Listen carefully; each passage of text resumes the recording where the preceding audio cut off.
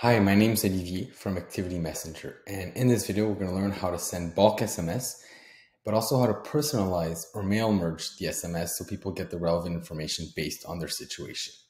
So right here, you can see we're on the communications tab in Activity Messenger. You have the option to either send email and SMS, or SMS only, and what type of communication, and then who you want to send it to. So I already selected a class. Since this is a child class, I'm going to actually send it to both parents.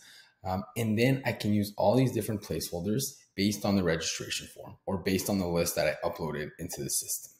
Now, there's a bunch of other, I think there's over 80 different placeholders that you can use to actually put into the text here. So what this is going to pick up, it's going to pick up the parent's first name, the name of the activity. So let's say a camp that starts, the name of the participant, which will be the child in this one, and the start date and time.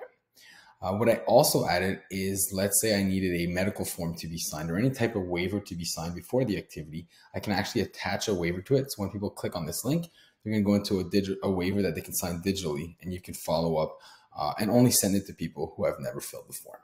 From there, I can decide to send it, or I can decide to schedule the message out, or even go for a preview, which is just going to actually fill out all the different yellow spaces and personalize the outreach to everybody. So you can mass send this to hundreds of people, and everybody's going to get the exact information from their accounts.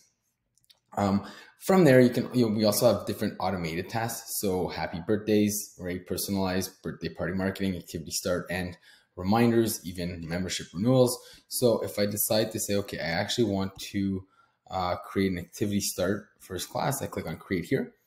And from there, I can activate this and say, I want this message to go out 2 days before a certain program, right? And then I would select, somebody in a different class. So let's just take the class registration here. So everybody who's registered to this class is going to get the message 2 days before the start day of that class.